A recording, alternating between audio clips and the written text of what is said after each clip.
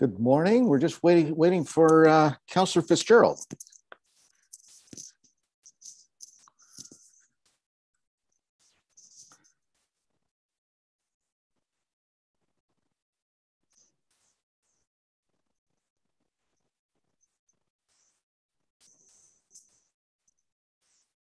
Is Jason with us?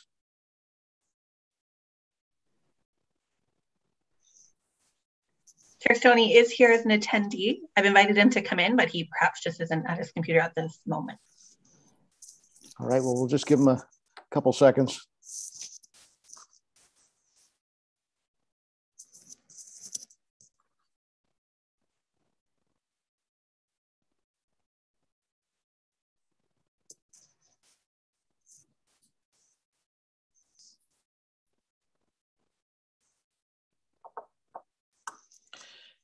There he is.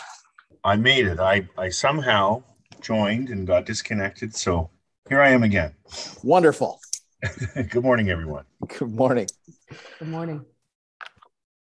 All right. I'd like to call this meeting to order and welcome everyone to the hearing. This meeting is being held electronically in accordance with Section 238 of the Municipal Act 2001.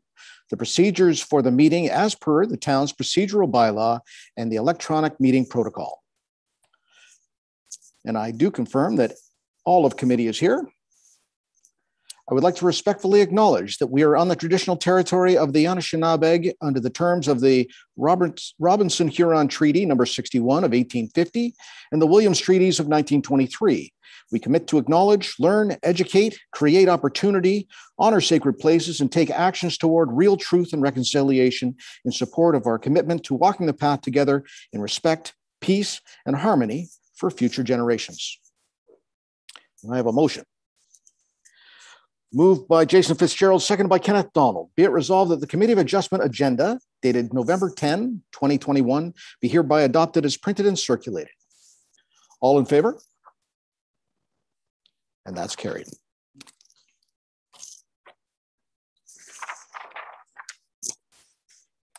Are there any disclosures of pecuniary interest? Thank you.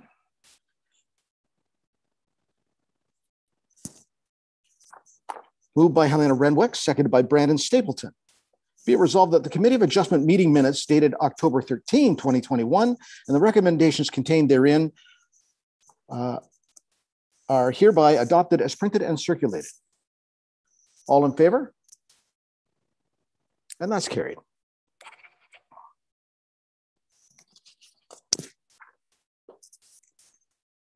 All right. I'd like to welcome everyone to the public meetings to consider applications for minor variances to the zoning bylaw. The input received by agencies, public, and staff is important in order for the committee to make sound planning decisions. The procedure to be followed in these meetings will be as follows. A brief explanation of the application and any correspondence received to date will be given by staff. The applicant or the representative will be asked to provide any additional comments without repeating the information already outlined by staff. Any members of the public present will then be permitted to ask questions or provide comments respecting the applications. Any persons making representation are requested to first state their name and mailing address. Please note that presentations are limited to 10 minutes. Once the hearing is concluded, the input received will be considered by the committee prior to making a decision on the applications. If you wish to be notified of a decision of the committee, you must file a written request for notification. And Adam is going to speak to the Wingler application on Enna Drive. Good morning, everyone. Good morning. To share my screen. Mm-hmm. Is everyone able to see that all right? We are. Excellent. Thank you very much, Mr. Chair. The subject lands are located at 255 Enna Drive on Harp Lake. They're currently zoned shoreline residential 4, and they're designated waterfront in the official plan. The purpose of the minor variance application is to seek relief from the zoning bylaw to reduce the front yard setback from 30 meters to 21 meters. It's to facilitate an addition to the existing cottage as well as a deck addition. You can see here on the sketch or site plan provided, this light kind of L-shaped box indicates the existing footprint This dark area is the addition to the proposed cottage, and this light gray area is the deck. In support of the application, the applicants completed a fish habitat assessment completed by Riverstone Environmental to address fish habitat, which confirmed that it is type 2 fish habitat and no negative impacts would result from the proposed development if the applicants committed to some revegetation of ground cover. The applicants have amended their site plan accordingly and have identified areas of revegetation as well.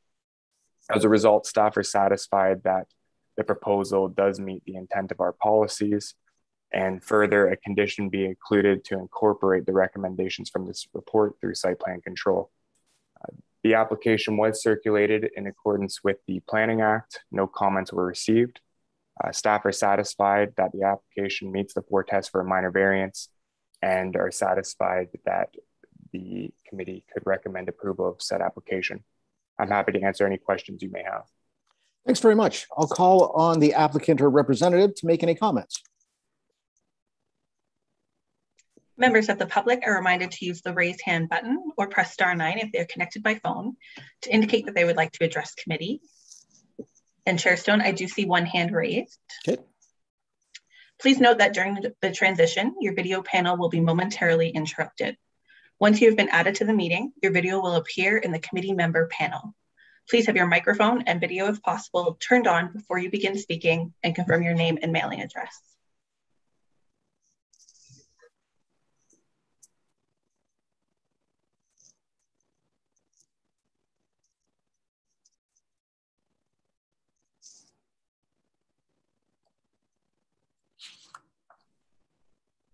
Hi, Eric Winglar. I'm the applicant. I can address any questions, or if you want me to speak to any of our desires here, I can do that as well. Only if you have something different to say than what Adam presented. Okay, nope, then I think Adam adequately covered it. Wonderful. Then if you just turn your video off, stay with us, and I will go to the public. Is there any member of the public that wishes to speak to this application? Members of the public are reminded to use the raise hand button to indicate that they would like to address committee.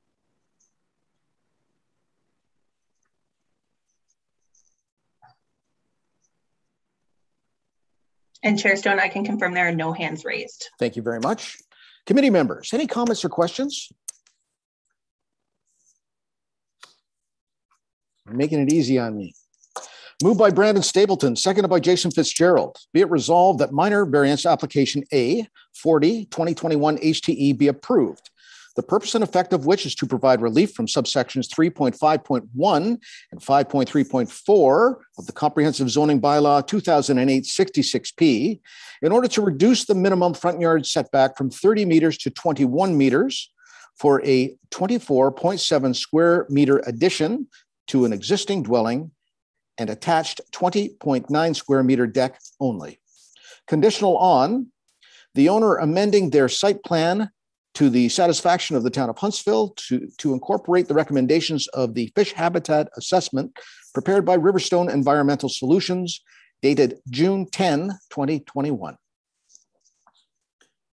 Any comments or questions? All in favor? And that's carried. All right. Thanks, Adam. This is Eric Winglar again. I imagine I can drop off now. Yes, that's right. Very good. Thank you very much. Have a great day. Thank you. You too. Kelsey, you're speak to the burger application on Monaghan Drive. Yes, I am. Thank you. I'll just prepare my screen.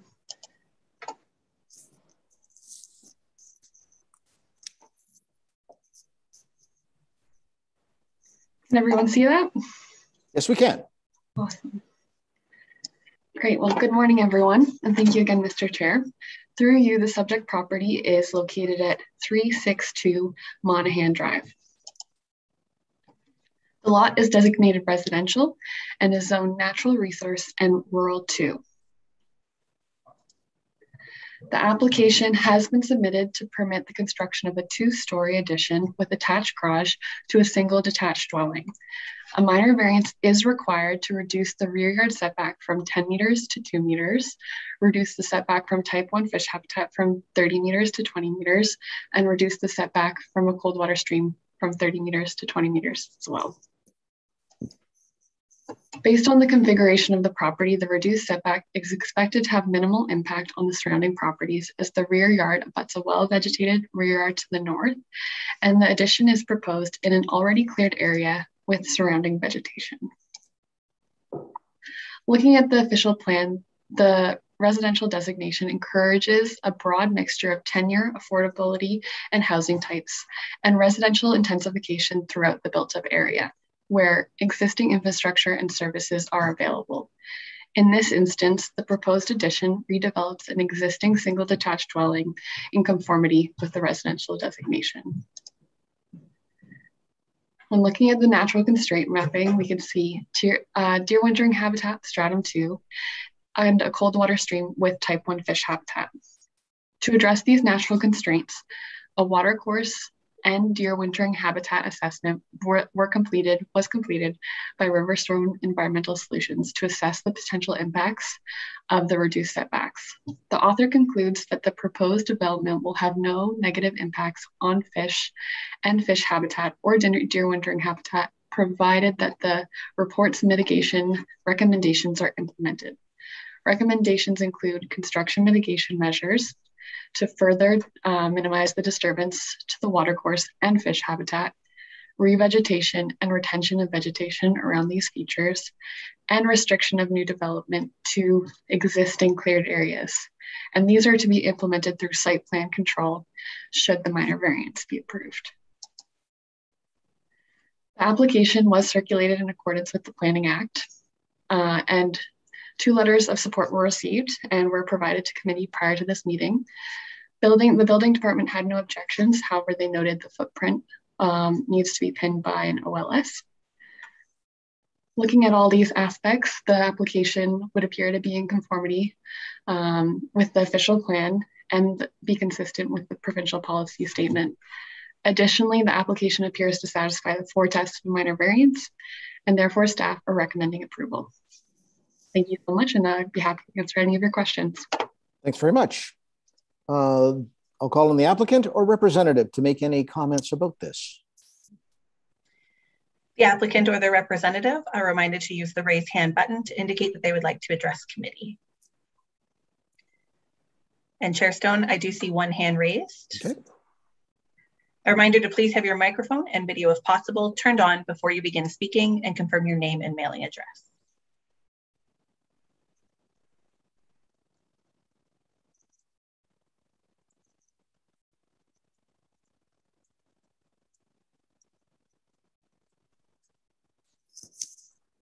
Good morning, members of committee. John P. Gallagher and Associates, 24 Hibbard Road, Huntsville, P1H 1C9. And I believe Scott Berger is also following along with us, and he may want to say a few words afterwards. I think Kelsey has outlined the application quite well. We met with Kelsey and pre-consulted on the application. One of the items that staff the deer wintering and the impact on the watercourse assessment. As you can see on the air photos, the location is at the end of a private right-of-way being Monaghan Drive, and there's no further dwellings beyond it. With respect to the setback on the north side, the parcel to the north is, the dwelling is orientated onto Highview. So it's approximately 84 meters from the proposed addition on the site. And given that location, it's deemed to have minimal impact on the adjacent lands. Part of looking at the location was trying not to disturb any areas or grades. It's nice and flat through there, and grassed area currently. With the size of the addition, it's minor insofar as the lot coverage would be combined approximately 5% of the lot. The building is on full municipal services, so water and sewer services. It's not on septic, and it can accommodate the use proposed. With regards to the setback with respect to the water course and the deer winter yard, the biologist has reviewed it and provided recommendations as Kelsey outlined. One of the positive features, even though it's not sort of related to the location of the garage, but further south on the existing lot, there is some cleared areas, and as part of that approval, there'll be some revegetation. As you're aware, Gypsy Bill Creek is a cold water stream, so anything we can do to maintain temperatures through there is a positive feature. A single family dwelling is permitted use in this area, so we're basically adding on to the existing dwelling that has legally existed on the lot. And it's logical to allow for an addition in the same general area of the proposal. The property is being built outside the lands that are currently zoned NR, and it's approximately 90 feet from the westerly side yard. It meets the intent of the OP by utilizing the existing dwelling and property.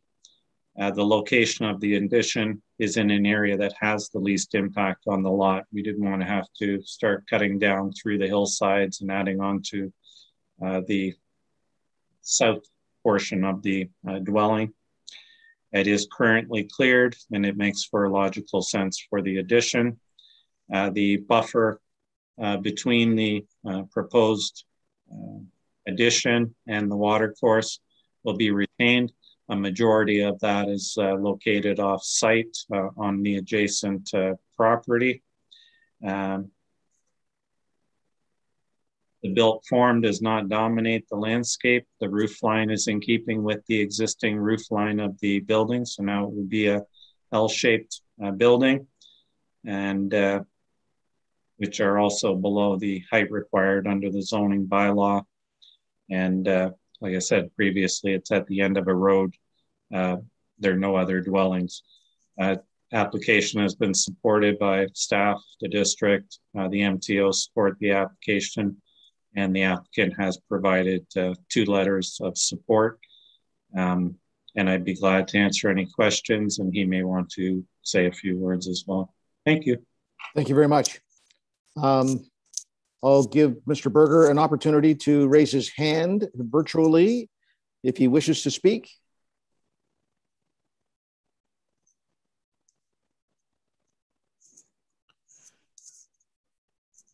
Chair Stoney has raised his hand, so I will bring him in. Thank you.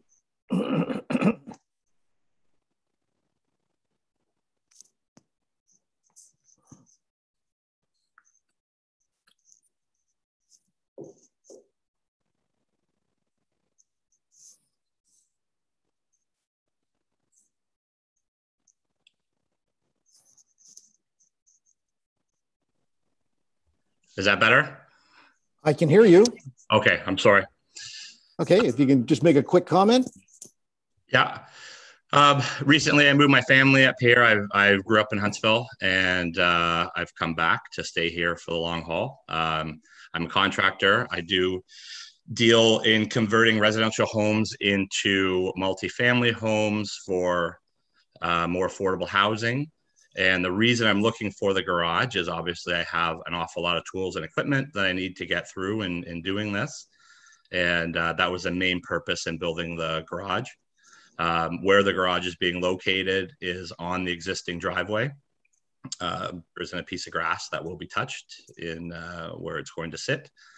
And, you know, it's my first experience with this. So I don't know if I have anything really else to say other than this would really benefit my business. And I think, you know, some people in town as well. All right. Thank you very much. At this time, I will ask the public, any member of the public that has any comments. Members of the public are reminded to use the raise hand button to indicate that they would like to address committee.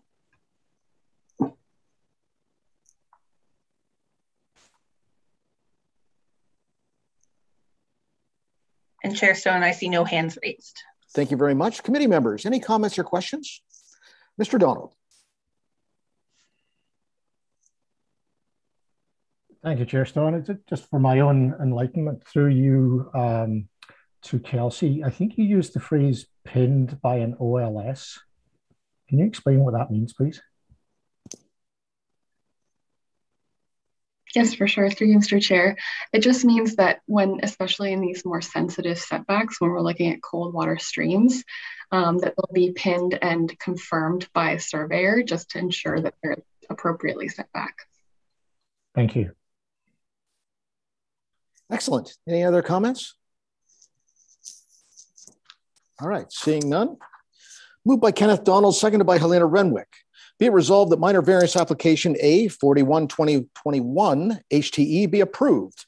Purpose and effect of which is to provide relief from subsections 3.5.1 and 5.8.4 of the Comprehensive Zoning Bylaw 2008-66P in order to reduce the rear yard setback from 10 meters to 2 meters, reduce the setback from type 1 fish habitat from 30 meters to 20 meters, and reduce the setback from a cold water stream from 30 meters to 20 meters, all for a 173 square meter, 2-story dwelling addition with attached garage. Conditional on all recommendations contained within the watercourse and deer wintering habitat assessment prepared by Riverstone Environmental Solutions, Inc., dated August 31st, 2021, being implemented through a site plan agreement to the satisfaction of the town of Huntsville.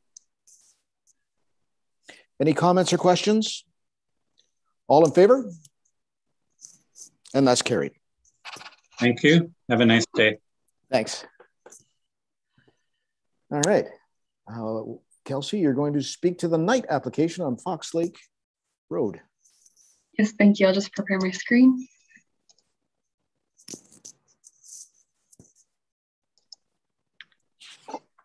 Great. I think that should be working. It is. Awesome. So I'll just start. Thank you, Mr. Chair. Through you, the subject property is located at 393 West Fox Lake Road. The lot is designated waterfront and is zoned shoreline residential 1. The application has been submitted for the reconstruction of a non-complying dryland boathouse with the addition of a marine rail. The minor variance is required to reduce the interior side yard setback from 6 meters to 3.2 meters for the dryland boathouse, to reduce the setback from type 1 fish habitat from 30 meters to 0 meters for the dryland boathouse and marine rail, and to permit the dryland boathouse to be located closer to the shoreline than the principal dwelling. The dryland boathouse currently sits closer to the shoreline than the principal dwelling and is 1 meter from the northern property line. The SR1 zone requires a 6 meter interior side yard setback for accessory structures. The purpose of this provision is to ensure adequate distancing between development on abutting lots and to create a buffer between properties. The existing non-complying dryland boathouse is to be relocated further from the northern property line than its existing setback. Additionally, the dryland boathouse will be buffered by existing vegetation and placed in a cleared portion of the property of the amenity area. In keeping with the waterfront designation, the proposal also relocates the existing dryland boathouse into a more suitable and appropriate location. Looking at the natural constraints, the property is on a warm water lake with unevaluated fish habitat. Fish habitat, the official plan allows for a lesser setback than 20 meters, provided no negative environmental and visual impacts are anticipated. A fish habitat assessment was completed by Terra Story Environmental, Inc. Based on their observations, the shoreline, the report's author characterized the shoreline abutting the property as both type 1 and type 2 fish habitat. The report concludes no negative impacts will occur provided the technical recommendations are implemented in full for the dryland boathouse and the marine rail. Recommendations including the implementation of construction mitigation measures such as installing a sediment fence, minimizing the area of exposed soil, and revegetating prior to disturbing the priorly disturbed area associated with the former location of the dryland boathouse, and locating the marine rail within the less sensitive type 2 fish habitat. These will be implemented through site plan control should a minor variance be approved. The application was circulated in accordance with the Planning Act and to the Fox Lake Association. 2 letters of support were provided to committee prior to this meeting for your review. The application would appear to conform with the intent of the official plan and be consistent with the provincial policy statement.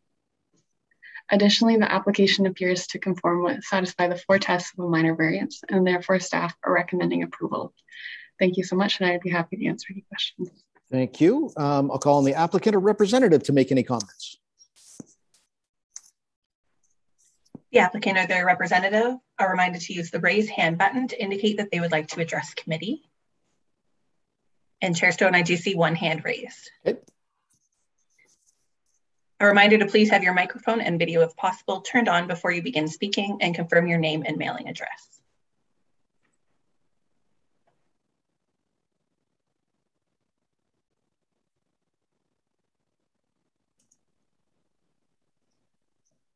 Good morning. Can everyone hear me okay? Yes, we can.